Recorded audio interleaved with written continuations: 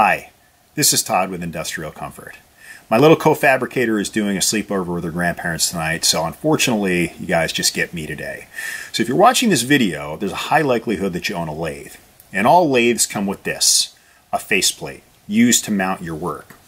So if you're like me, you have difficulty finding dead center to mount this faceplate once you've scribed the work in preparation for cutting and eventually mounting to the lathe. So what I've done is create this faceplate centering jig, which I'm going to show you how to make today. So this project, you can use any scrap wood for this project. I would highly recommend a harder wood, as the threading on these faceplates tends to be pretty sharp. So if you're going to be using this frequently, it's going to extend the longevity if you use hardwood. The other unique feature of this is its adjustability. So I have used a hollow wall anchor that will allow us to create the adjustable feature of this lathe jig.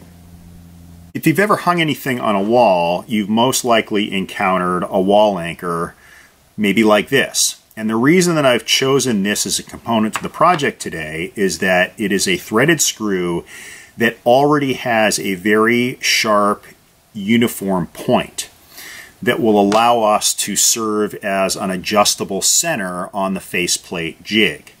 So I personally like to do a lot of work with live edge wood, and the live edge is never flat, it's never uniform, it's got a lot of irregularities to it, and so being able to raise and lower this with this pocket right here, which is allowing me to access the screw head with either a Phillips or flathead screwdriver, I can raise and lower this based on the particular relativity of the surface against the faceplate here. So let's get started.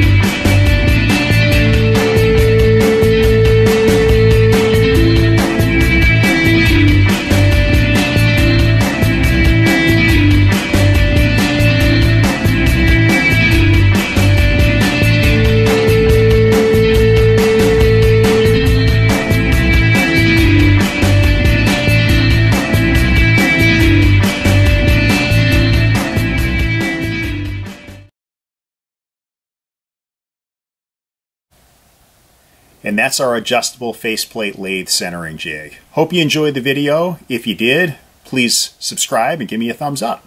Thanks.